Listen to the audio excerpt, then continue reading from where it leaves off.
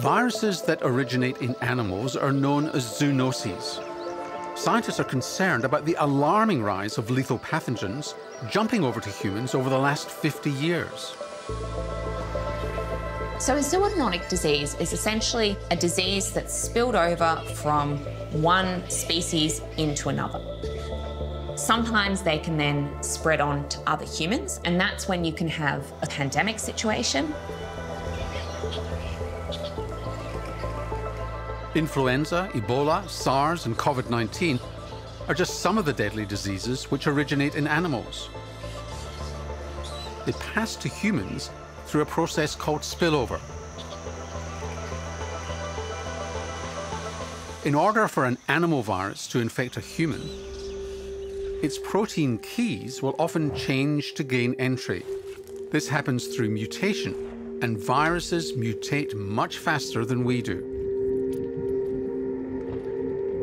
So when we replicate, we have lots of checks and balances and repair mechanisms. It takes 15 years to become fertile and then 9 months in pregnancy, so you don't really want to have a mistake because you've only got a few shots on goal. Viruses are different. They can replicate in hours, and they can make millions and millions of copies of themselves. So they're actually quite error-prone. They make gazillions of mistakes. This means that that's an advantage for evolution, because when they're making so many changes so quickly, they can adapt.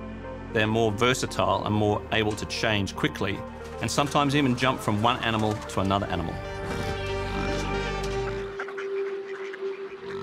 There is a risk of another pandemic at all times because there is a reservoir of viruses out there in nature to which we are not immune.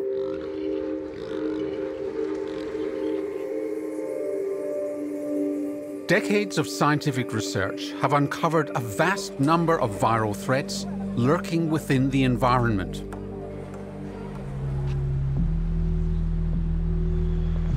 There's still a lot to learn about potentially hostile viruses in the natural world.